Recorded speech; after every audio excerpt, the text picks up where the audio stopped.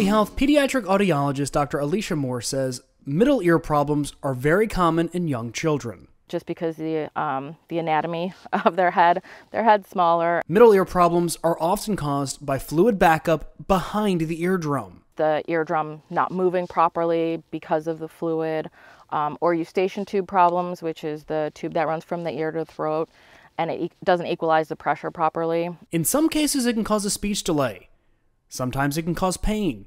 However, a lot of the times, kids don't have any symptoms with otitis media, and then, they come in here and then it turns out, oh, that's why they're not talking, because they've been having middle ear problems. If they have middle ear problems, it's important that they're seen by a doctor. Then the child is not hearing all of the speech sounds, which can cause a speech delay.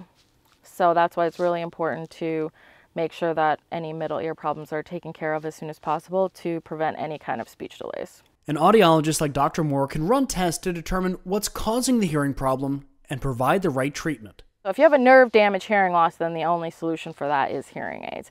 If you have a middle ear related hearing loss, then usually it's correctable with tubes or medication. The good news is many middle ear problems are temporary. Speak with your child's doctor if you've got concerns about their hearing. For Lee Health, I'm Devin Turk.